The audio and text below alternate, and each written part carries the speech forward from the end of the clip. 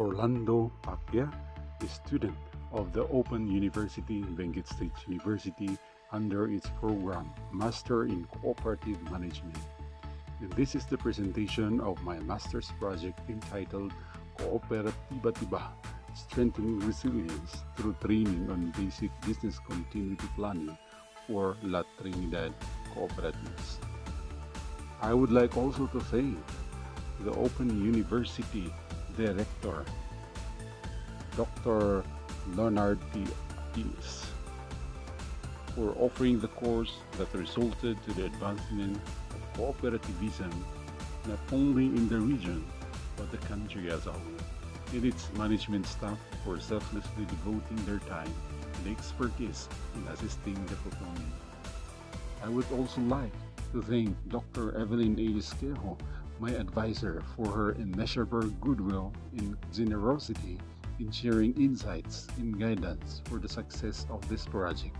More than this, the proponent is indebted to her for the meaningful learning experience. He is also thankful for the members of the panel for his project presentation, Ms. Janet Lee and Ms. Frevi Orencha, for their valuable suggestions, improvements, and critical evaluations that made this work a reality. The proponent is grateful to them for the motivation they provided.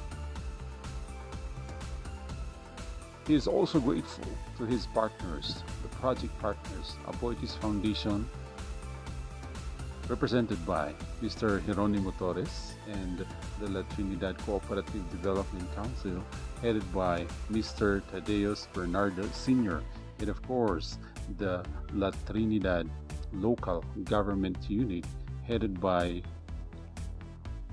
Mayor Romeo K. Salda. Thank you also to the Z Radio, especially to the anchor, Sir Patrick Alcedo, or Timak Kitaang.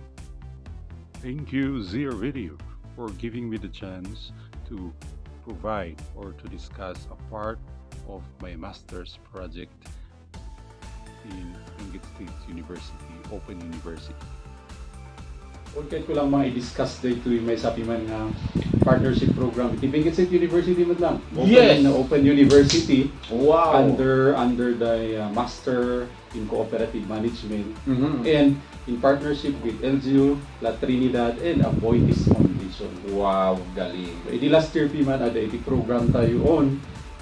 Title na gamit iti KOOP-PERA-TIBA-TIBA, Strengthening Resilience through Training on Basic Business Continuity Planning for La Trinidad Cooperatives. Kada ito yung in-approve man ni Mayor Salda for implementation with other partners. Yes. Tagmayat the effect na with the reports nga nang nangyari, the evaluation. Kat na-appreciate iti cooperatives, the presensya kung mga iti business continuity plans, wow. Amin nga cooperatives. Tada ito yung garod kat, ti purpose na dahil ito yung katap i-prepare na dahil ito yung cooperatives nga maging ready when utap no ag-recover da during disasters nga. Yes. Tap no anda nga matay nga sigsigod. Unta importante mo de dapat kat planuan. Yes, iplanuan dapat no jay sustainability na ako. Hopefully dahil ito yung program kat itultuloy iti LGU La Trinidad and with the partners ta makita tayo mat no nakasimpa di plano dapat kapna mo dang iti arami din na in case nga dan to sumarsalo mga disaster.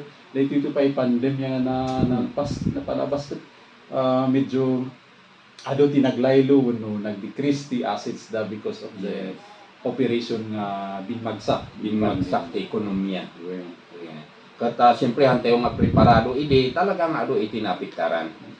Ayan apo iti oras tayon 12:44 apo iti malam.